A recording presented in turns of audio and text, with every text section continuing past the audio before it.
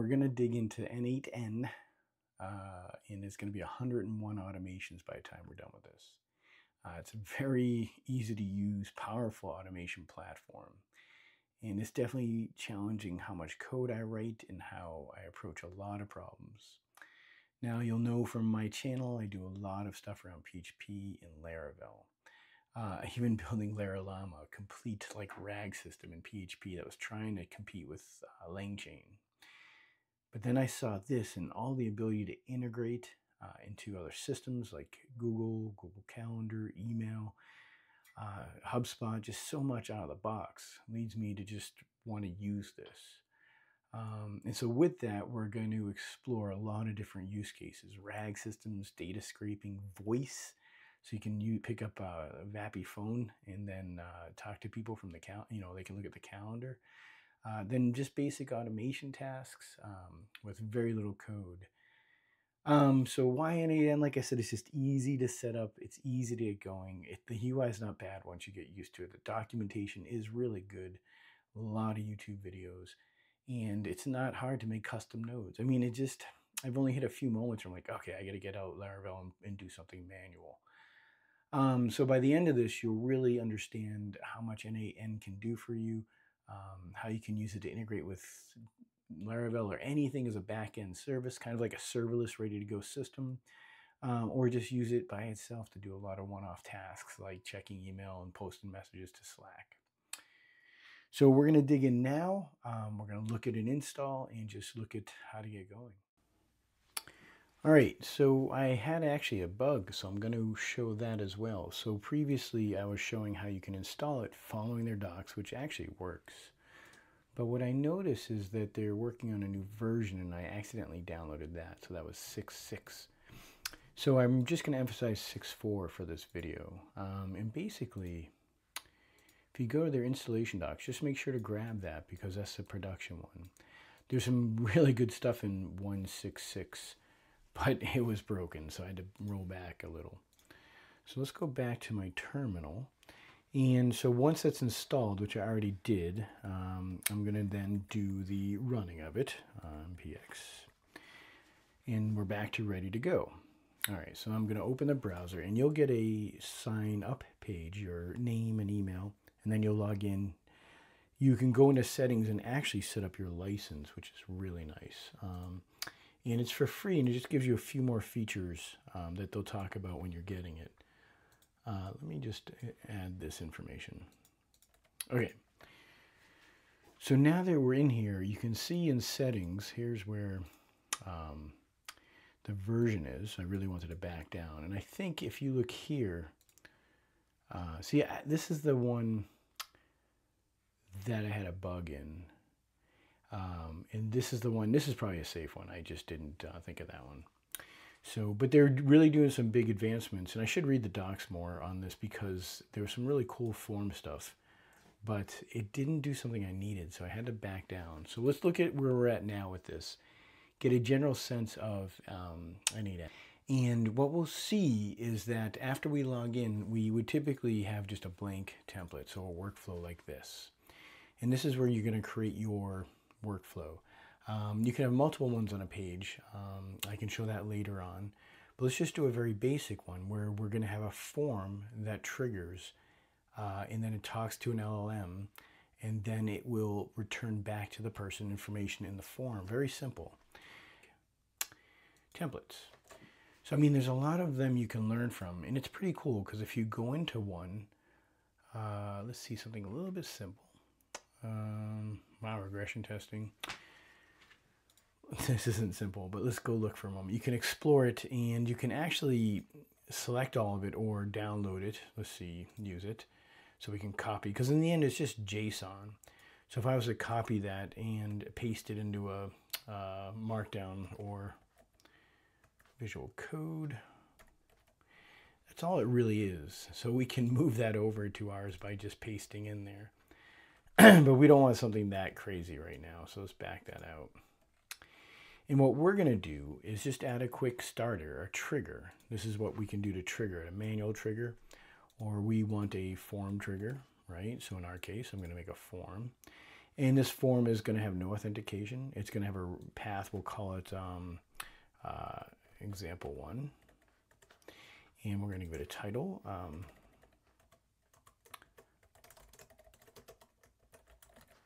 And then we're going to give it the field. We'll just do one field for now.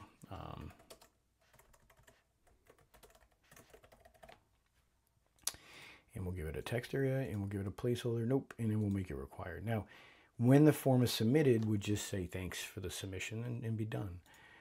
We want to go all the way to the end and push back some data into it. So we're going to say respond. And then let's get rid of this one we added because we don't need that. And now we're going to add the LLM because I want to just show that. Now it could be anything here. I'm going to just do this guy. And we're not going to make it a chat LLM. Again, if you did do that, you could have a little chat with it and kind of test it out, but then you could embed this later on, which is really cool. But we're going to get rid of that one. And then we're going to add a model. So again, we're going to keep building on this because it gets pretty amazing where I can now have structured output if I needed it, right? But I don't need that right now, but that would show up there. And then if we use the AI agent, which we're going to do in another video, it would then have tools and we can do voice integrations and just, we can trigger other workflows in N8N. So now we have our form, we have our LLM. This guy, we're just going to say, you know, here's like the system prompt.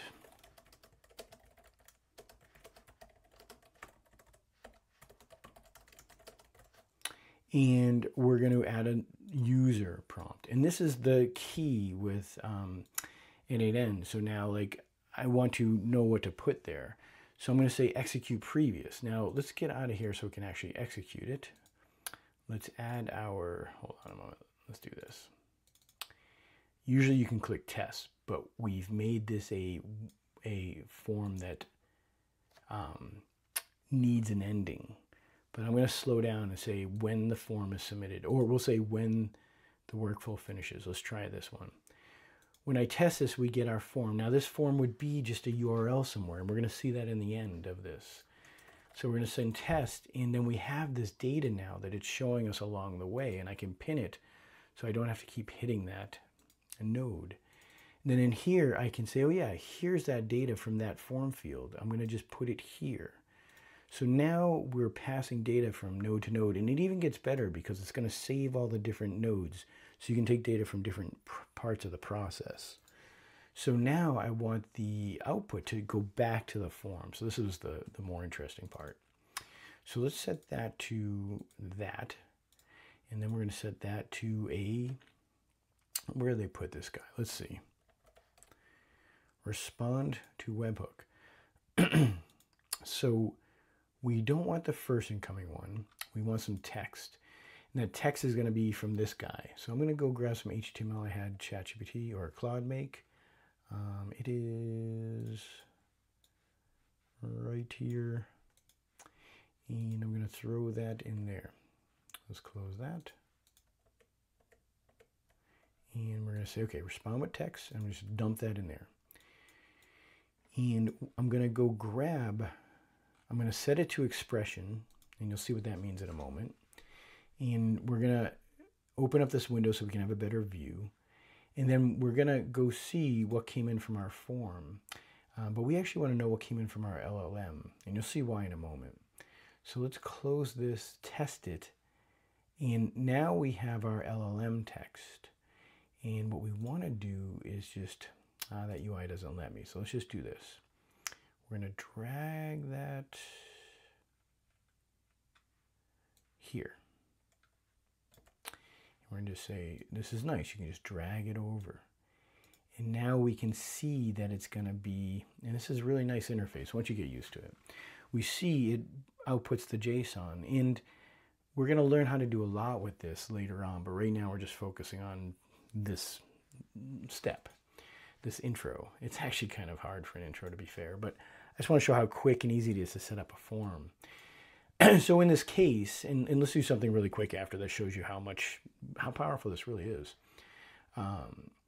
In this case, we have a form, we have a response, we're pretty much done. If I was to run this as a test, Let's click save, by the way. Not that it matters. It's going to ask me to unpin my test data. And so now we're going to say hello. And that's the one thing, just keep an eye on your pins, because you might just get results, but they're not what you're hoping for because it was all pinned. So let's go back to this and click save. Now what we're going to do is go to the production URL for a moment. I'm going to copy that, and then I'm going to click on it. Oops, sorry. If you get this message, make sure to turn it on. Okay. And now we can say hello. And because Grok is so fast, Grok with a Q, it responded that quickly. So that's it. So we were able to push this back as a web page with HTML into a format, and then, you know, put that data there. So let's just take this quickly a step further, just so you can see how easy this is. So I'm going to add a form field. Let's do this. So we're going to use the same idea. We're going to say, okay,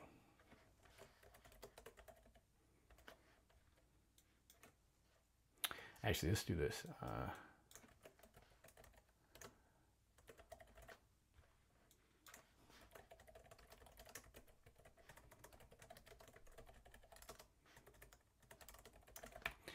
And the person doesn't need to say anything. So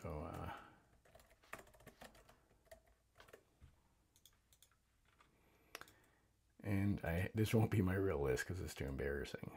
We're going to require it. We'll say XLS, because I'm not sure what they're going to give me. Actually, we'll just do CSV in the end. So then we're going to say save. And then this guy needs a new system prompt.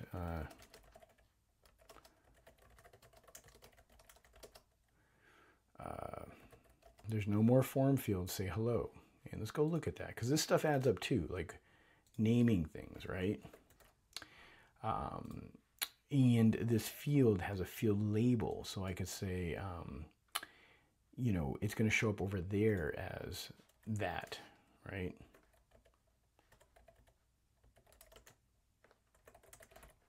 Was add this to here. There's no need to parse it. It's going to do it for you. Now, I'll show you the other stuff later with JSON, because you can see what can happen. But that was it.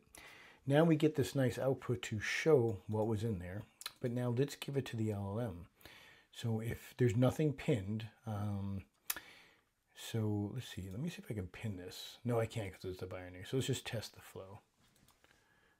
So let's go to my templates and then just grab that. And give it a moment. Actually, Grok is usually pretty fast, so I'm surprised it's taken so long. And Grok isn't always the best at formatting, but, you know, not bad. Just curious what I was buying. That was fake data. All right, so there we go. So we see how easy it is to do the form. We can save it, and then we can go to production. And as long as it's active, we can go, you know, there. We don't even have to be logged in. Let's do the private mode. And here we are as a user. Now you could, I think, change this template. That would be interesting to look up.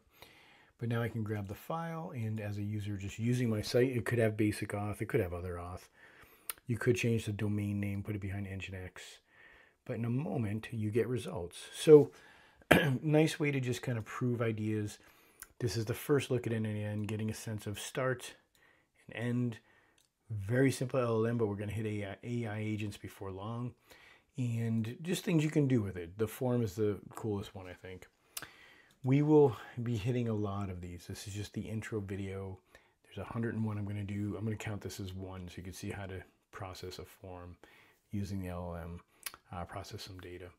So, but we'll go down a long list. Please click on the link below to get on the notice list, so you get a notice every time we release, or subscribe. And just, you know, more will come, and leave some feedback if you want to hear about any type of automation that you're thinking about. All right, that's it.